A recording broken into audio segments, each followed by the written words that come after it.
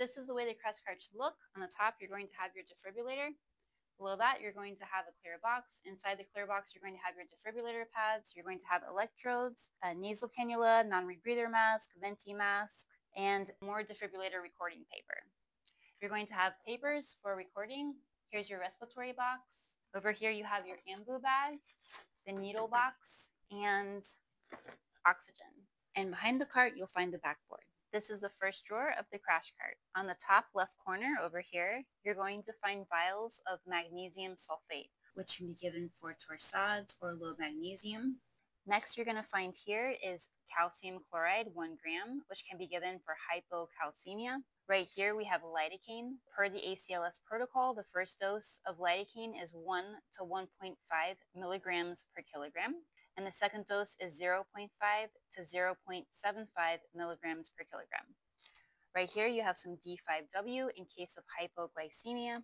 Right here, you're going to find some saline flushes. Right here, you're going to find sodium bicarbonate, which can be given during cardiac arrest to correct metabolic acidosis. Right here, you're going to find vials of amiodarone. Remember, the first dose of amiodarone is 300, and the second dose is 150. Next to the amiodarone, you're going to find atropine. Atropine can be given for severe bradycardia. These are 1 milligram syringes, which can be given every 3 to 5 minutes. If you're ever giving atropine, make sure your pads are on in case the atropine does not work and you need to do transcutaneous pacing. Next to the atropine, you're going to find epinephrine. Epinephrine can be given for VFib and pulseless V-tach and asystole. 1 milligram can be given every 3 to 5 minutes. In the second drawer of the crash cart, we have over here, we have D5W 250 mLs. We have D5W 100 mLs. Down here, we have adenosine. So adenosine, remember the first dose is 6 milligrams, and the second dose is 12 milligrams if you need a second dose. And whenever you're giving adenosine, please make sure the defibrillator pads are on. Over here, you're going to find dopamine. Dopamine can be given in case of hypotension, bradycardia, and cardiac arrest. Right here in this covered bag, to protect it from the light, you're going to find Levophed. 1 vial is 4 milligrams. You're going to find 2 vials in here. If you need to mix Levophed, you would mix Levophed with the D5W250. This 1 syringe, you're going to get single strength, which is going to be 4 milligrams in 250 mLs, which will be 16 micrograms. If you need double strength, you would take 2 vials, mix it into the D5, and you're going to get 8 milligrams in 250 D5W, which will give you 32 micrograms. Next, you're going to find some lidocaine for any, it's topical lidocaine for any procedures. Over here, you're going to find metoprolol, 5 milligrams. Metoprolol can be given for tachycardia or also hypertension, and you give that slow IV push. Right here in the corner, you're going to find some sodium vials. You have medication labels here. Right here, you have Narcan, which can be given in case of an opioid overdose. And you have flumazenil, which can be given to reverse benzodiazepine. In the third drawer, you're going to find tape. You're going to find blunt needle, filtered needle, 21 gauge needles. You're going to find 3 cc, 5 cc, and 10 cc, and 50 cc syringes.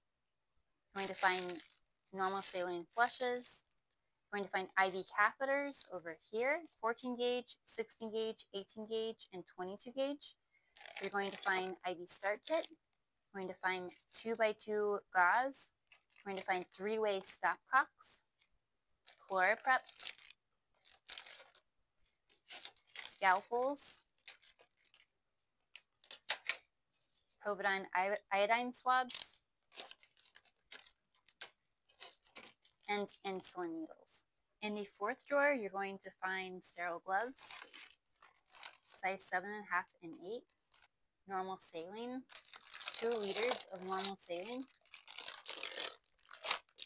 You're going to find normal saline 250. You're going to find 2 bags of that. You're going to find 1 liter of LR. You're going to find D5W, 250 mLs. You're going to find 2 bags of that. Normal saline 500. You're going to find 2 bags of that. You're going to find a sterile draped towel, 2 of them. 4x4 gauze, IV tubing, IV secondary tubing, and a bifuse set. In the fifth drawer, this is what you're going to find. Everything that you need for suctioning.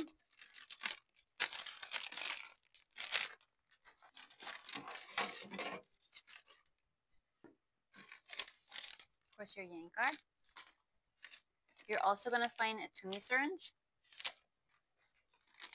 a nasogastric tube, a 6-in-1 connector, pressure bags, mask, and a triple lumen CVC kit.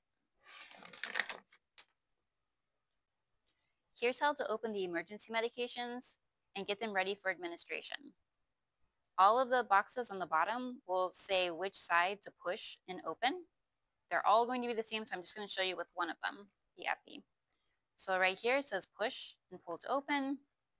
So you just push the sides and you pull there, and your medication will come right out. Next, you remove all the yellow parts. Twist this in. Remove the top here so that you can prime. You want to prime it. And it's ready to be connected to the patient and administered. And to administer it, you just push. I wanted to bring this app to everyone's attention, and please download this. This is an amazing app to help you with your documentation during codes. George from CVICU brought this to my attention, and I'm very grateful that he did. So if you take a look into Code Scribe, the first thing that I would do is I would go to the settings, and I would select vibrate when over the limit. I will show you why in just a few minutes. Okay, so let's say you have a patient that codes. You can start the code timer, and then you can record all of the steps that are done. So CPR should be started right away. Just a reminder, as one team member is doing the CPR, another team member needs to be putting the defibrillator pads on and also the electrodes. Okay, let's say, for example, our patient is in VFib, which is a shockable rhythm. So let's say we deliver a shock. And let's just also say that we go ahead and deliver 1 epinephrine as per the ACLS guidelines. And I just want to show you, you can also select medications, and you can deliver other medications as well. So let's just go ahead and say we gave a sodium bicarbonate. Now I'm going to speed up the time a little bit to show you the alerts. So you can see here 2 minutes of CPR have passed. So now it's time to check for a pulse. So we're going to pause CPR. Remember, you're only supposed to check for a pulse for 10 seconds.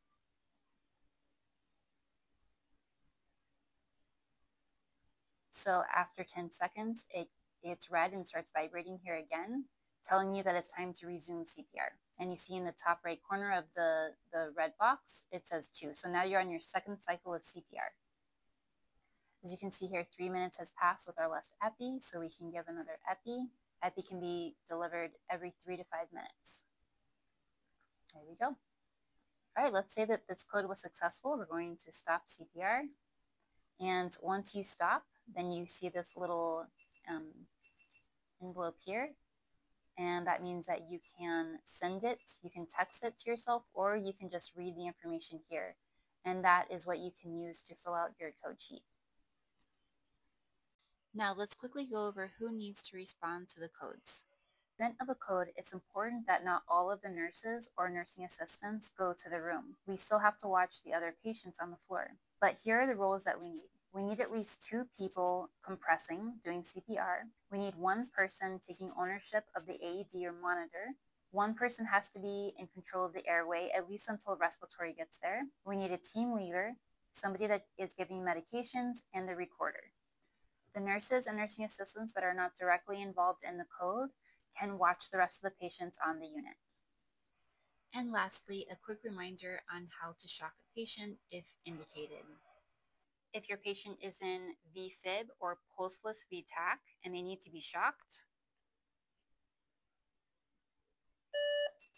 ACLS guidelines recommends the initial shock between 120 and 200. You can change the amount of joules. It defaults to 200, but you can change it as per the physician or advanced practice provider's order.